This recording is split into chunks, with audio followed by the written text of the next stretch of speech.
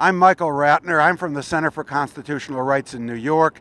We represent WikiLeaks and Julian Assange, and we're here in part because alleged sources for WikiLeaks we want to support. Jeremy Hammond is an alleged source for WikiLeaks with some of the most valuable documents out there on the internet. 5 million Stratfor emails. I'm here because I support Truthtellers. I support Truthtellers like Bradley Manning. I support Truthtellers like Jeremy Hammond and Julian Assange. And right now we're at a point in this government where they are hitting people with sledgehammers for telling the truth, because they don't want government and corporate corruption, hypocrisy, and criminality coming out. And just yesterday, our wonderful Attorney General announced a new policy, a tougher policy, one he said in which we're going to make truth-tellers, getting them, our priority. And the question I have is, how much of a priority more do they want to make it? They already killed Aaron Swartz. Jeremy Hammond is facing 39 years to life.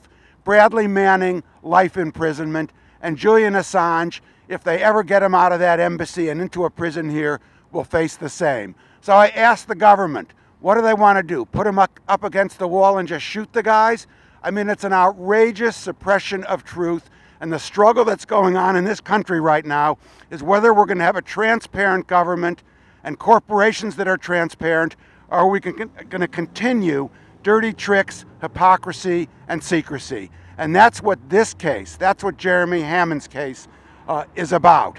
I'm also here because I'm seeing unroll in front of me a travesty of justice, a case in which government informants were in on the case, in which the government itself bought the computer, entrapping the people involved in the case. I'm here because Jeremy Hammond did not get bail, which he absolutely should have had. I'm here because today, as Heidi and others have said, we're seeing a conflict of interest by the judge.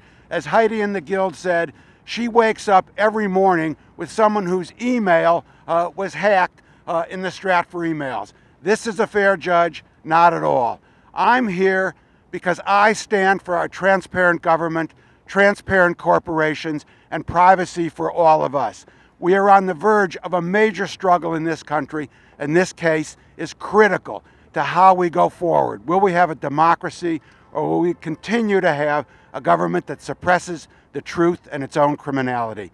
So again, thank you all for being here with us to support Jeremy Hammond. Free Jeremy!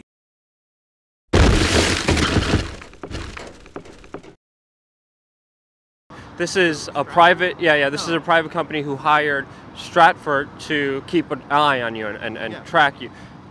What would be the reason to track an activist? Well, I think they're worried. They're worried about activism. I mean, Dow was worried that something was going to happen. Now I've been convicted of 2 5-year felonies, consecutive 5-year felonies, for taking data from a public web server and giving it to a journalist.